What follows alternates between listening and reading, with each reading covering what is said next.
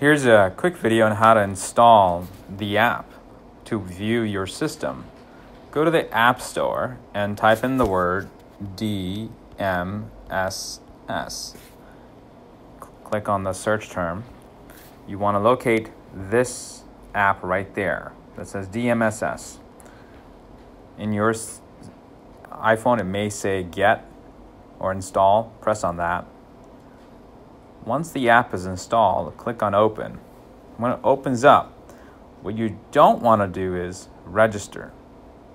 It creates more issues than you need. Just do not register with a username and a password. It'll ask you if you'd like to find and connect devices on your local network. Press OK.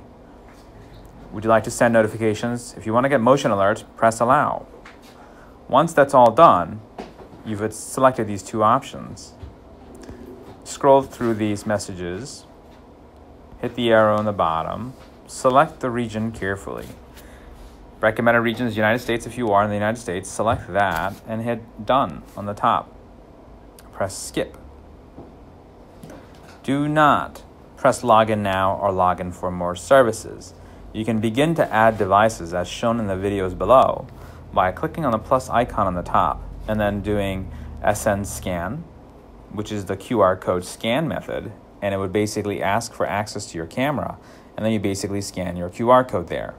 I don't have a QR code with me. This is just a demonstration video. You can watch the next video on how to scan the QR code and add a device.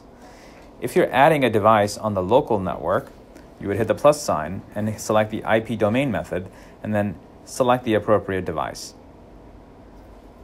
Please be sure to watch the next video that shows you how to add a device by scanning the QR code method. And when you do that, you will be presented with a login screen or a device selection screen just like this. Be sure to select the correct device. Not doing so will cause more issues and prevent you from being able to see all of your cameras. Thanks for watching this tutorial.